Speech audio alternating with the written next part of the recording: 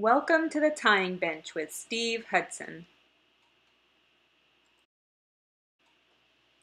The Tying Bench is a production of flykits.net, your source for quality fly tying kits and fly tying guides. The Tying Bench is presented in conjunction with Alpharetta Outfitters, covering your fly fishing and fly tying needs from the heart of Alpharetta, Georgia. Hello, I'm Steve Hudson, and I'd like to welcome you to this episode of the Tying Bench. Today we're going to focus on the Y2K, an exceptional egg imitation that's a great fly for trout, especially in stocked streams.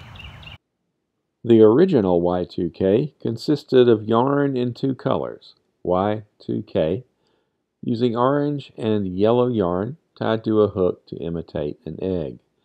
We're going to tie the enhanced version of the fly, which adds two features to it. First, a bead head, which gives the fly some extra weight, and secondly, a red dubbed collar, which enhances the fly's appeal to trout.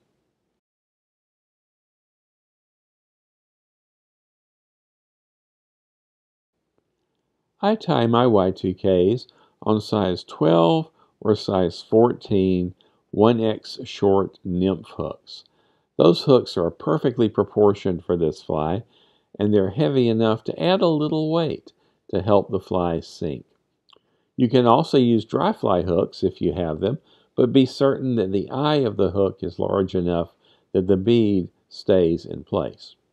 And what about that bead? For these hooks, I'm using 1/8 inch gold-colored brass beads.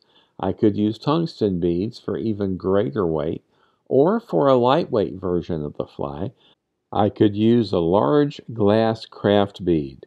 Glass craft beads are available in a wide range of colors, and that gives you a great deal of flexibility when deciding on your Y2K color scheme.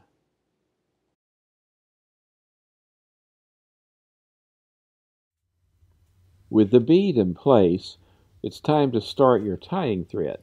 Start your thread right behind the bead, and then wrap the thread in close-spaced wraps back toward the bend of the hook.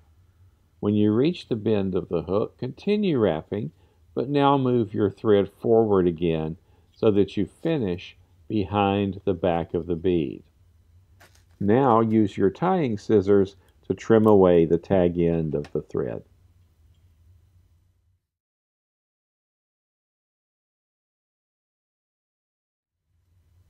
With the bead in place and your thread base complete, you're ready to consider the body material for this fly. You'll recall that the Y2K is made with yarn in two colors, typically yellow and orange. But what you'll find is a strand of yarn straight from the package may be too thick. The solution is to take a strand of the yarn and pull it apart into two pieces. That makes the finished fly much more translucent, and translucency in an egg pattern enhances performance significantly.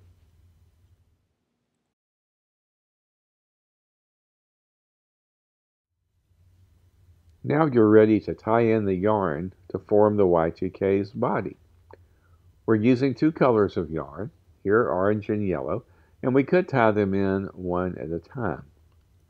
But instead of doing that, let's tie them in at the same time. We'll put the orange yarn on the near side of the hook and the yellow yarn on the back side of the hook. To do that, position them over the hook with the bead between the two colors. Then use your thread to make a loose wrap followed by some tight wraps to secure the pieces of yarn to the hook.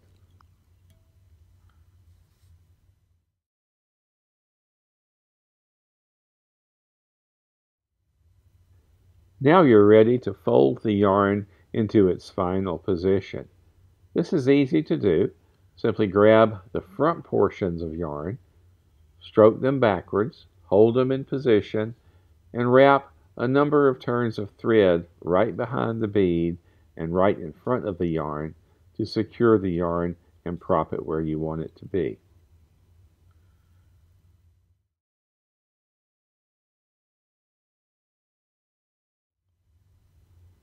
Now you're ready to apply some red dubbing to your thread to get ready to form the fly's dubbed collar. I like to use a sparkly dubbing blend and one with coarse fibers, and I apply it to the thread not too tight. I make it fairly loose and fairly rough, and I don't over roll the dubbing because I want my dubbing noodle to have some texture to it.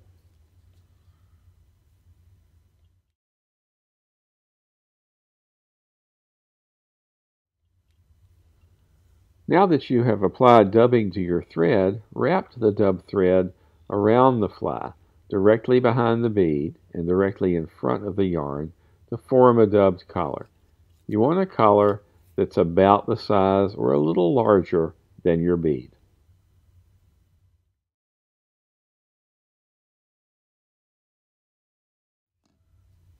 With your dubbed collar complete, it's time to tie off your thread. You can use a whip finish, or you can use your homemade half-hitch tool made from the barrel of a ballpoint pen. Wrap a couple of turns of thread around the tool, slip the tool over the bead, and slide the thread off so it falls in right behind the bead and right in front of the dubbed collar. I use 2 of these 2-turn half-hitches to secure my thread and give me a very durable finished fly.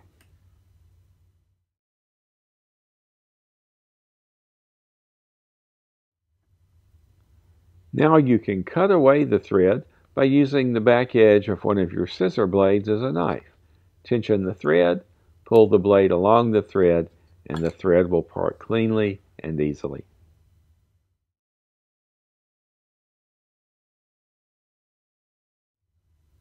Now you're ready to trim the fly's body to its final length. Put your scissors in place at the back of the bend and then cut across the yarn in one smooth cut. Cutting the body even with the back of the bend gives you a perfectly proportioned body on your Enhanced Y2K.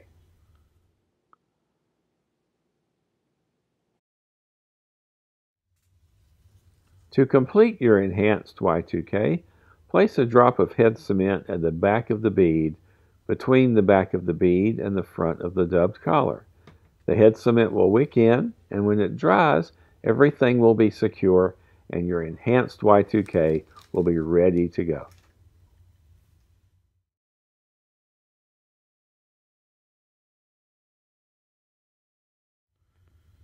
One easy variation on the basic Enhanced Y2K theme is to use a glass craft bead instead of a brass bead. And the easy way to put a glass bead on the hook is to simply plow your hook through your bead container. The bead will magically find its way onto the hook, and with that, the hard part is done. Then complete the fly by adding yarn and a red dubbed collar, and you'll end up with an Enhanced Y2K with an altogether different look.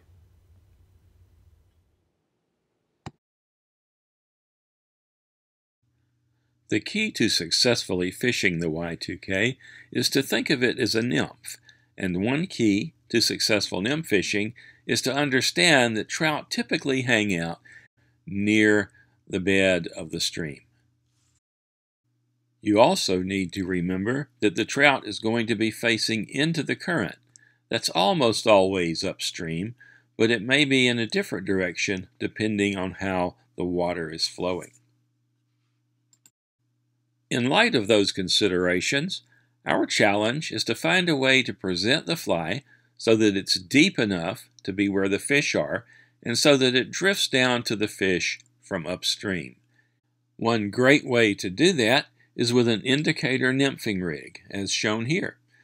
There's a strike indicator, essentially a float, floating along on the surface.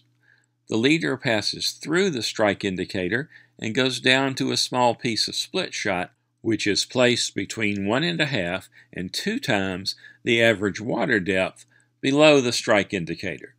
Go with the longer 2 times distance spacing in faster flows, as that makes it easier for the split shot to pull the fly down deep And what about the Y2K?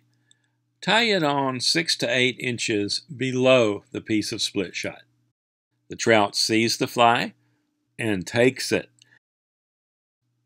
To tell when that happens, watch your indicator carefully as it drifts along with the current.